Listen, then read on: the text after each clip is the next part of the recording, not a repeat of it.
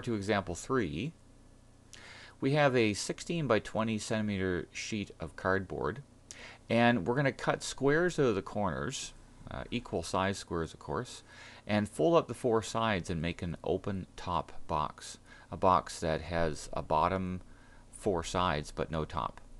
And we're told that the volume of this box is supposed to be 384 cubic centimeters. We're asked to find its possible dimensions.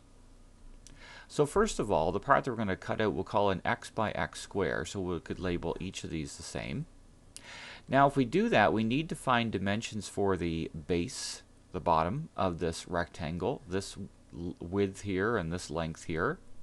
Now since each of these dimensions, that's an x, this is an x, this is an x, this would be an x down here, we could call the distance across here, it's the whole 16 minus an x and another x. So we could call that 16 minus 2x. And the length of the base, this dimension right here, would be the full 20 minus an x and another x. So we could call that dimension 20 minus 2x. And so now we actually have algebraic expressions for the height of the box. See, it's x high.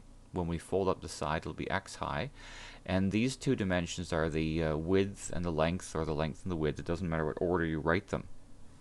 And so, since we have algebraic expressions for the length, width, and height of this box, we could write an expression for, or a formula for, the volume of the box. And remember, volume of a rectangular prism or a box is length times width times height. So here's the product of the three dimensions. That's what we would probably call the height.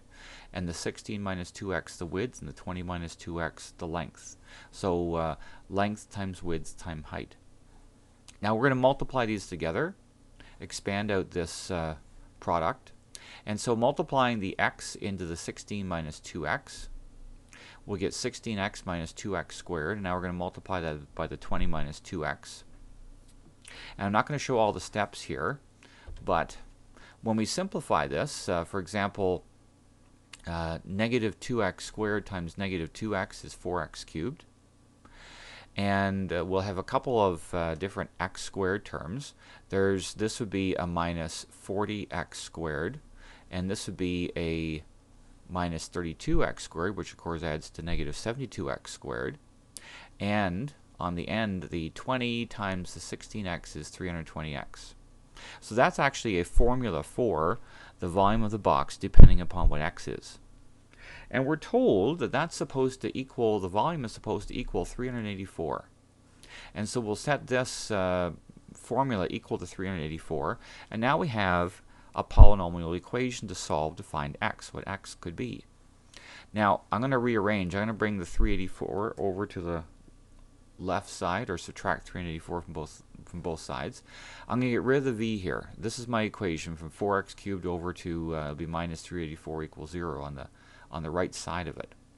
Now also, after I do that arranging, notice that all the terms divide evenly by 4.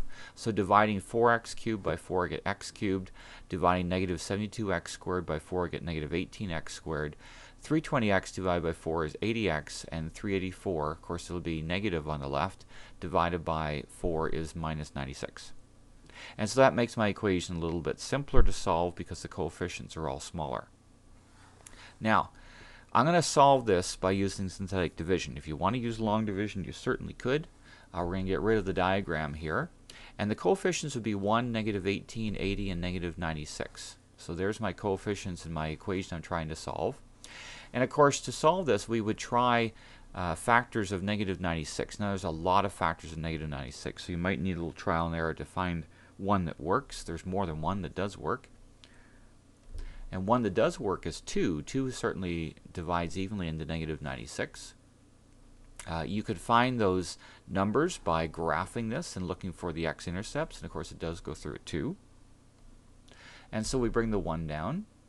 1 times 2 is of course 2, so we put a 2 here below the negative 18. Negative 18 and 2 add to negative 16. And negative 16 times 2 is negative 32. Added to the 80 is 48.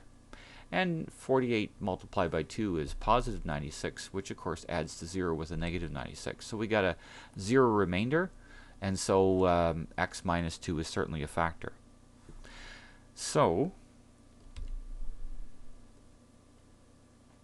Now, the other factor is x squared minus 16x plus 48. And you could factor that. You could also use synthetic division again. And a number that actually works here is 4. And so we bring the 1 down.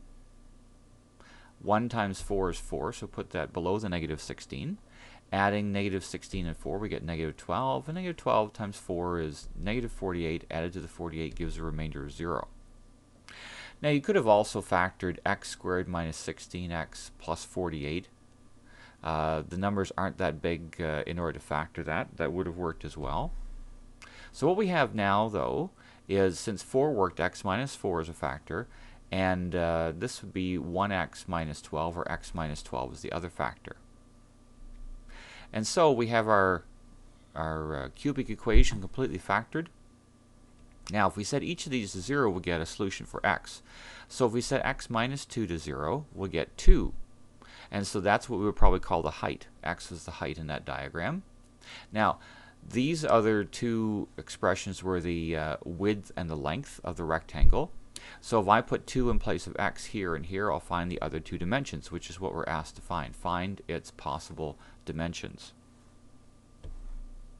And so putting 2 here, 16 minus 2 times 2 is 12.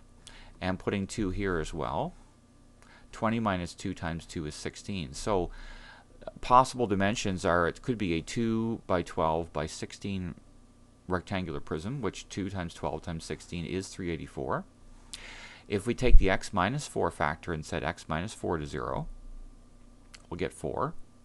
And so substituting 4 in the same two formulas here, we'll get 8 centimeters for the width, and 20 minus 2 times 4 is 12, so 12 could be a possible length of the box. So possible dimensions are also 4 by 8 by 12, and 4 times 8 times 12 is also 384 for a volume. Now there's a problem with the last factor, and if you think of the box, if x were to equal 12, the box was only made of a 16 by 20 sheet of paper, so you couldn't cut out squares that are 12 by 12 because those squares would be overlapping and it wouldn't be possible to do this.